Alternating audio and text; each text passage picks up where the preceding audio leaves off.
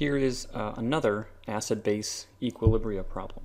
Again, we can solve it using pKa values, where we're going to look at the acidity of the hydrogen on the acidic portion, the acidic molecules. There's going to be an acidic molecule on either side.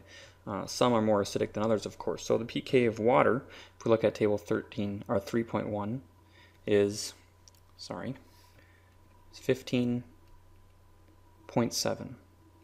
And the pK of this amine with a hydrogen is really not indicated on the pKa table, but we can assume that it's around 38, which is third from the bottom on table 3.1, and it has ammonia as the molecule, but this molecule is similar to ammonia in that it has a nitrogen with a NH bond.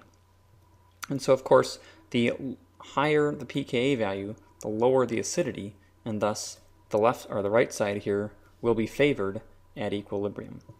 And again, we can see that there's about a 22 pK unit difference. There's really no equilibrium here. It goes fully to the right. So this base here, this nitrogen with an anion, fully deprotonates water, creates 100% of this amine here, and 100% of the OH minus. And if we think about aereo again, it comes down to atom. We have an oxygen with our anion, and we have a nitrogen with the anion on the left side. And again, the O is more stable as an anion than the N is. According to the atom argument, the O is more electronegative. And so we would circle the right side of this acid-base equilibria. There's another question we could ask ourselves. What if we were given a picture of this same amine, but we were asked, is water a good solvent? Can I put this amine, or I'm sorry, this amide, this is a nitrogen anion, can I put it in water as the solvent in order to undergo some other reactions? Basically, will the amide survive being dissolved in water?